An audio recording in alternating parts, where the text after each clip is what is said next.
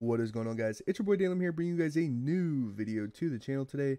Today I'm going to be showing you guys how to download Optifine 1.19.3 to your Minecraft launcher.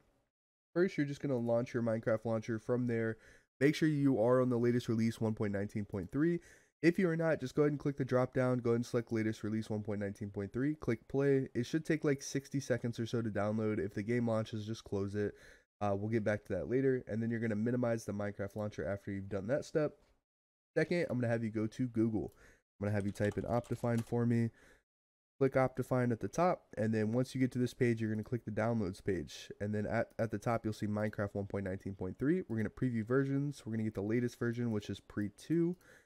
Click download, and it's going to take you to the download page. This is an ad page, so all I need you to do is wait for these 5 seconds to be up on the right side so we can skip this part.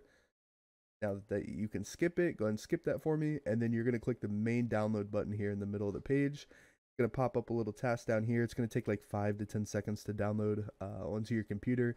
Once that's done downloading, you can just left click it and it's going to pop up for you. Should be good to go here in just a second. There we go. Any of these pop-ups are fine to close if you don't have them. You can also even close this, and then you can also close out of Google. From here, you're going to go to your file explorer. I'm sorry, I'm a little under the weather, guys. Downloads, and then you're gonna see this on your downloads for today. Go ahead and just drag this to your desktop, and then you can close out of your file explorer. You're gonna right click the 3 books here that show 1.19.3. You're gonna open with Java TM Platform SE Binary, and you're gonna get this little pop up here. Now you will receive an error if you didn't do the first step on the Minecraft launcher and go ahead and update to 1.19.3. So make sure you do that before doing this step.